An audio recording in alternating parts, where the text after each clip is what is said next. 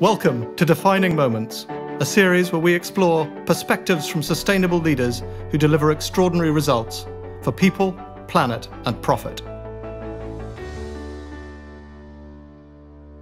Leaders always have to lead, in my view, through action, not just words.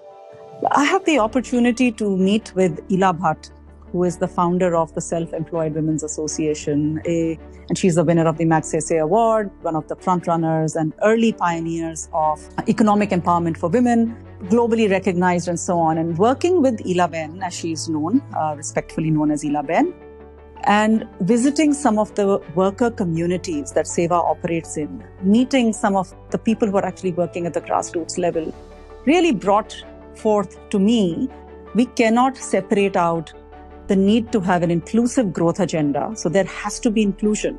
It's about taking people along with you and different type of people along with you. So there has to be inclusive growth, and there also has to be sustainable growth, which looks after the planet and climate change. Working with Ila Ben really brought home to me that you can make so much change happen, not necessarily only through philanthropy, but actually again through sustainable business models and sustainable communities.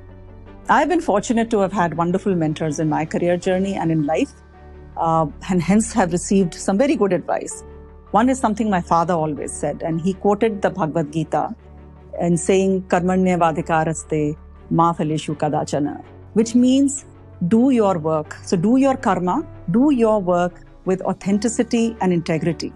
What contribution can I make today to the people around me, to the community around me, and to the world at large? We cannot separate the care of our planet from our daily lives. And whether it as individuals, in our homes and families, in our societies, or in fact in our businesses. So I see this across my boards. ESG is now more and more a very important topic at the board level. Integrated business models, integrated reporting, focus on environment, focus on society, and focus on governance.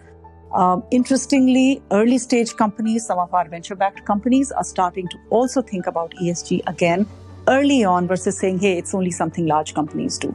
But we are starting to see that sustainability is not just a metric to show you are doing good work, but sustainability itself is becoming an interesting investment opportunity.